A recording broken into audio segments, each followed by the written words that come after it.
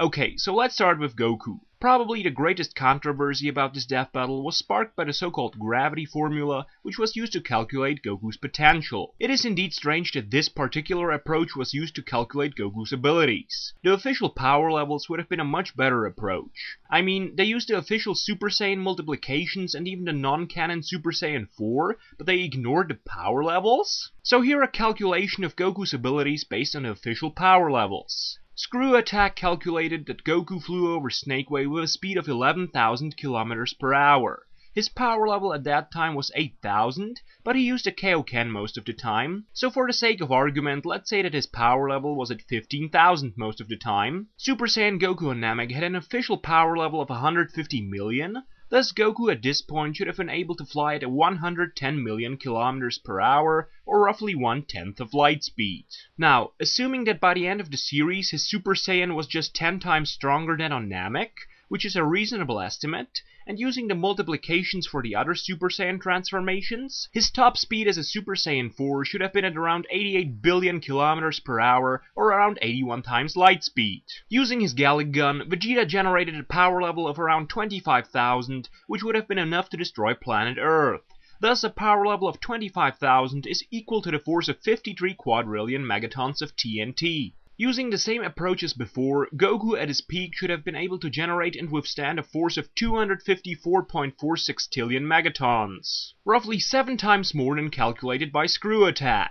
So, using the official power levels and multiplications, with a minimal amount of assumptions, we calculated that Goku is indeed much stronger and faster than claimed by Screwattack. And now Superman. You see, the problem with Superman is that Screwattack used a lot of math to calculate his abilities, but they left out some important details. For example, Superman's infinite mass punch is said to generate the force of a supernova, which has a minimal force of 10 octillion megatons. However, this claim cannot withstand any mathematical scrutiny. Superman's official mass is stated to be 102 kg. If he would fly with a speed of 300 million meters per second, then on impact he would generate a force of 4.6 quintillion joules. Since 1 megaton is the equivalent of 4.2 quadrillion joules, Superman's infinite mass punch would generate a force of just 1,100 megatons. Even if he would fly at his supposed top speed of 17 billion km per hour, then he would generate a force of 1.13 sextillion joules, which would be the equivalent of 269,000 megatons. Thus, in both cases, he would be far weaker than a supernova. And another thing are Superman's lifting abilities. While moving Earth, an object with a mass of 6.6 sextillion tons sounds very impressive.